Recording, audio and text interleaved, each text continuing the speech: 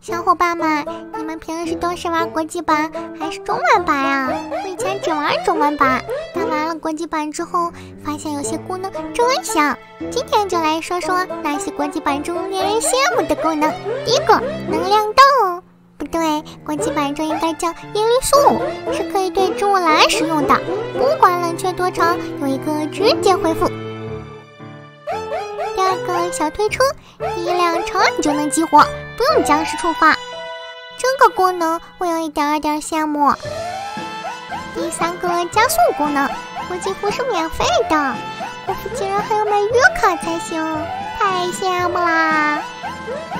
第四个，关卡记忆功能，如果你打到一半因为有事退出了，不管过多久进游戏，还是可以接着上次的来。2 hours later。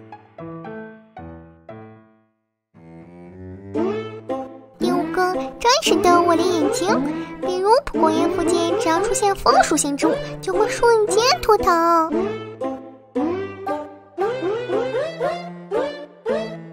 我把僵尸的火不小心灭了，可以用火属性植物帮它点上。还有各种战术风扇。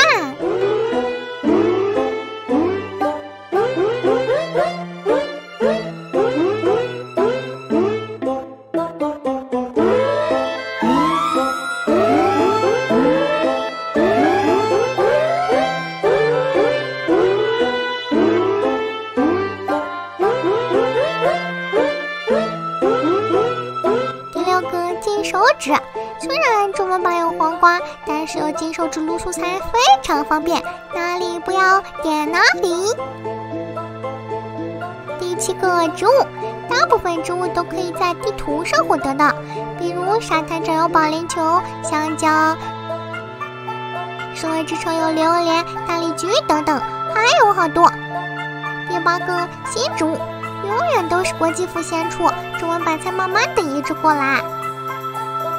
暂时就想到这些，下期讲讲中文版有哪些国际版玩家羡慕的功能。